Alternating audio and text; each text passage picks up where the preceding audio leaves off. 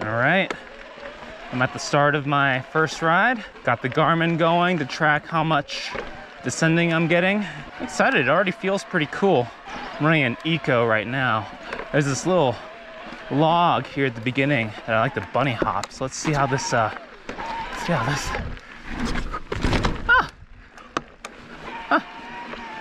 Well, wasn't that bad. It feels like a bike.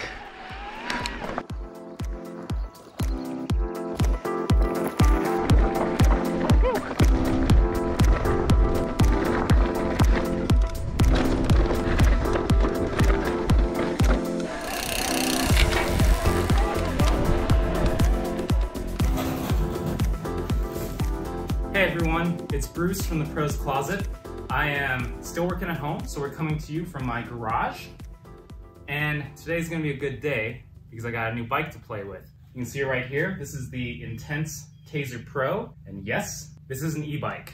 Intense has loaned me this bike for a couple days so I can sort of try it out, get a feel for it, and decide if I want to buy one for myself. If you follow our channel, you might know I'm a dad. I have an 18-month-old.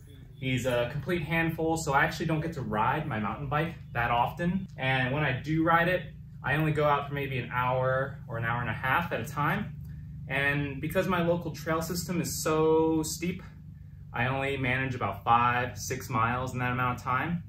So, you know, I really want to ride more, but I really also just want to maximize the little time I do have to ride.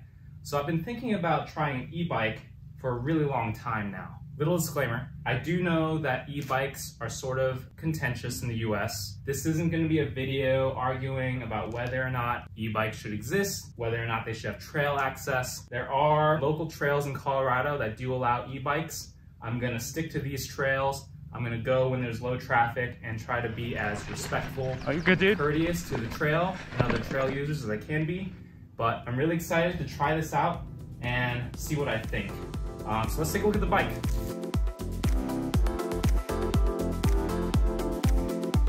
Size medium.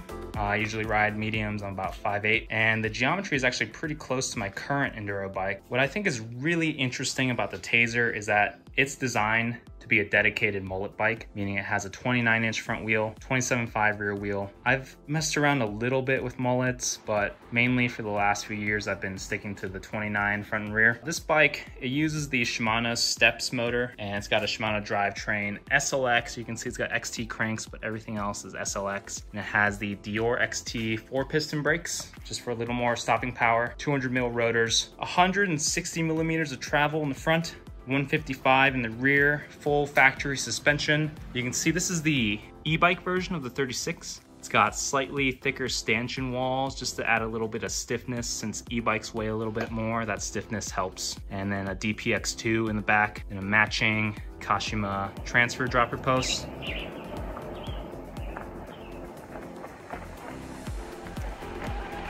Eco feels pretty good.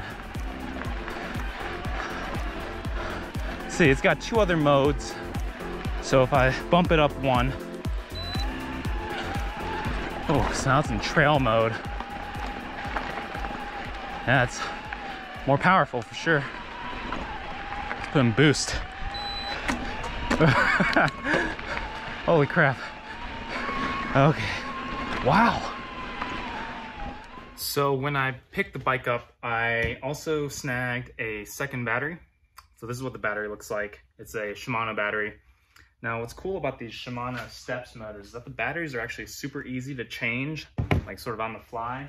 It goes right here, here's the hatch. Just open it up, you have a key.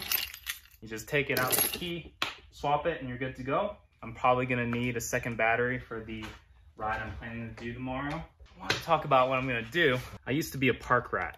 I would ride at the bike park every weekend, all summer. I used to get like 8,000 plus feet of descending in one day. With my local trails, I have no way to accomplish that unless I'm just gonna ride for like an entire day.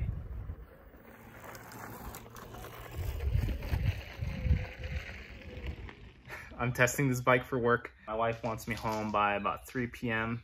and I'm gonna try and see if I can knock out over 8,000 feet of descending, because that is about what I do at a bike park. If I get, let's say 7, 8 runs, that's usually what I do when I go to the park. If you get about 1,000 feet per run, it's about 8,000 feet. So maybe I can do better than that with this thing. I'm going to get the bike set up, you know, air up the suspension for my weight, set the sag, turn a few knobs, set the saddle height, put my pedals on, get it ready. And tomorrow morning, we're gonna take it out, see how she rides.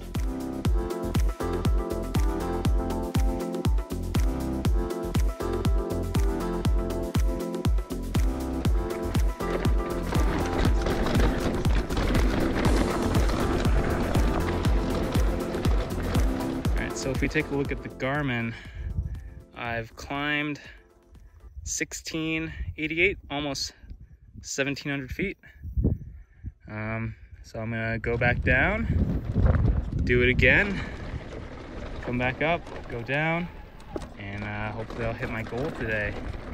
8,000 feet, we'll see. So when you're climbing, you can't really turn off, you can't get complacent.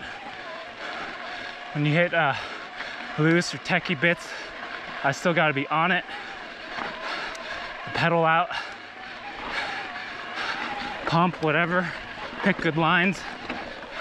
So it's still very engaging and definitely more pleasant. I'm pushing up the hill to hit this feature. Definitely you feel the weight here. It's a good 15 or so pounds heavier than my normal bike. Whew.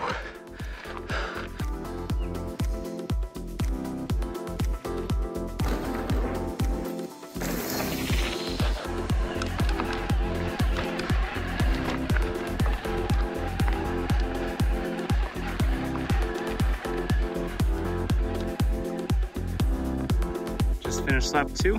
I am at 25:92. Good progress. So I'm pedaling back to the start of the trail on this little like traverse, and for maybe 5 minutes I just totally forgot to turn on the motor. I was pedaling with it off and I hardly noticed. I mean, as long as it's flat, you really don't need the motor. Feels fine.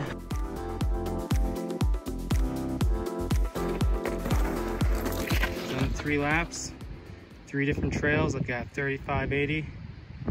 I'm spending a lot of time just setting the camera up, so I'm just gonna film a little less and try and knock this out a little faster.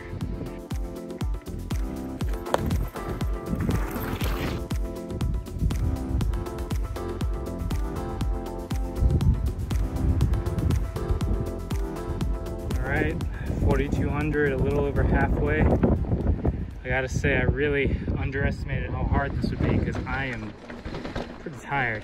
My weak link is my hands. You know, I haven't done this much descending in a really long time, so my hands are getting really tired. But let's see, we got a little red bar. I'm just gonna swap the battery now since I'm halfway, just to be safe, take a break and get going. So I'm in the car right now. Like a genius, I did not put the spare battery in the car, so I have to run home and grab it. It's good though. I am really tired, so this will be a nice break. There it is. On my workbench. So disappointing. All right, back to it. Another 1,000 feet in the bag. I gotta start being more careful. I'm getting really tired. I might crash. We'll see, I gotta be careful.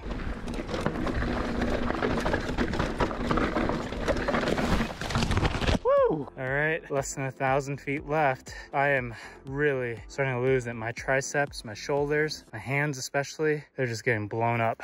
This last 1 or 2 laps is just gonna be brutal. I think I got more than enough charge. I might have to use the boost mode a few times because I'm getting weak.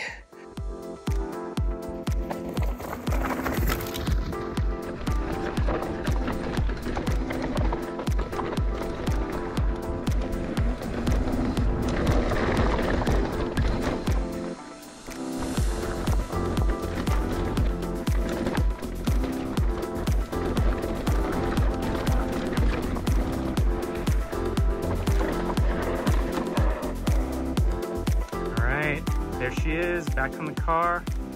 We did 8,000 feet, a little bit extra just in case. And you can see I had one little red bar left. Really don't know how far that little red bar would have taken me, but if it was a cell phone, I would put on a charger, probably. You can see with 2 batteries, I managed just over 30 miles, which, you know, look at the amount of ascent. That's a steep 33 miles right there. All right, that's a wrap on the Tazer. That ride was pretty fun, but it was also pretty hard. I definitely underestimated how hard it would be. You know, I kind of thought, oh, it's an e-bike, I'll be cruising. But by the last half, I was fading pretty bad. You know, my hands were in a lot of pain, my shoulders and my triceps were super tired. And I actually started cramping my quads a little bit on the climbs, even though I have pedal assist. I'm still working pretty hard. You know, pedal assist, it helps you pedal, but you still have to put the work in. And the harder you pedal, the more it assists you. So I ended up charging up some of the climbs in the first half and really using a lot of energy, which was kind of a mistake. Another big mistake I made was not bringing enough water. Again, I thought e-bike, it'll be easy. I brought 2 bottles and a small hydration pack with about 1 liter in it. And I drank it all before I even changed the battery the first time. Just because it's an e-bike doesn't mean it's easy. Overall impressions, the bike's really good. You know, it rides a lot like my normal enduro bike. Hitting jumps, hitting drops, rock rolls, steep stuff, it kind of just feels like a regular bike and I ride it like that. The only place where the weight really became an issue was hiking. I hiked up the trail a few times just to hit a feature a second time, and you really do notice that this is a 50-pound bike when you're pushing it up the hill. I tried a few times to like turn the pedal with my hand. I had to like deadlift it up the hill a couple times, but I think Intense did a really good job because it feels like just a really well-rounded enduro bike. I would get beefier downhill brakes. I'd get Saints or Codes or something. Definitely, I burned through these brake pads. I would want something a little meatier. And depending on your local trails, that may or may not matter to you. I would also probably run a push core front and rear on this thing. You've got a motor, the weight really isn't gonna matter that much, and it's gonna help, you know, just give me a little more peace of mind. I did rim out a few times, and it made me a little nervous, so that's, you know, personally I like push cores, you may not. If I hit something really hard, I would just put the bike in trail mode, and that's one thing that's really great is that, you know, it's super easy to change modes. It's just a push of a button. When you need it, you just put it in trail, you put it in boost when you need it, turn it off when you need it, and mostly I would just right before descent, just turn it off, because you know, especially when you're on something really steep, if you put in a pedal stroke and the motor sort of adds a little push, it kind of messes with your timing a little bit. It felt a little weird. So I just turned it off. And then if I hit like a little uphill bit or a traverse, you know, I could just turn it right back on instantly. Super easy. The type of stuff I'm doing, like a 1-hour lunch ride or something like that, it actually could be like a big game changer for me, because the amount of time I do like 1 lap on my normal bike, I can probably get 3 in on this bike. So that's a big deal. I can get a lot more descending volume. And for people who, you know, really want to get better at descending, an e-bike could be a really good tool for training, because you just get all that descending volume. It's like being at a bike park. You know, you get to hit lines again. You get to, you know, really work on skills. And for stuff like recovery days, it could be a huge game changer, because, you know, it saves your legs a little bit if they're already blown up, and you can turn your recovery days into skills days. That'd be really cool. Am I gonna buy a Tazer tomorrow? I'm not quite sure yet. After riding it today, I kind of think it might be a slippery slope where, you know, I know myself, I'm the type of person where I might just end up riding the e-bike all the time. I'm not quite sure, but I am saving money. I've decided to start setting aside a little money, so maybe you might see me on a Tazer in the future. Hopefully that gives you something to think about. Thanks for hanging out with me while I rode my bike. I'll see you guys next time.